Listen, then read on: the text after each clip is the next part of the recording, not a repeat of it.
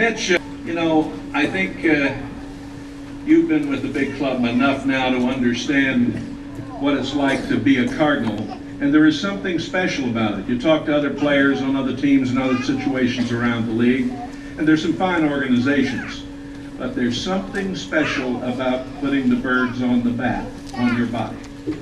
Absolutely. I mean, when you walk into the clubhouse, you know, Busch Stadium, and you look around, you're playing with guys like Albert Pujols and Chris Carpenter, and you're following guys like Ozzie Smith. You see Red Shandy every day at home. Bob Gibson, Lou Brock. You know, those guys, you were awesome. And playing for them, or playing after them is a lot of fun. They were tremendous, and they kind of set the tradition.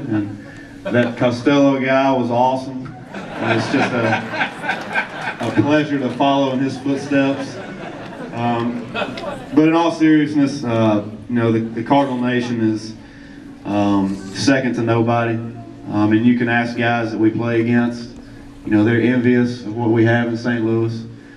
So we all know how special it is to put this uniform on. It means a lot to every single guy in that clubhouse, and I can promise you that. And every single day when we go out there, you know, we're trying to do the best job that we can, because that's what, you know, these fans, that's what you deserve from us.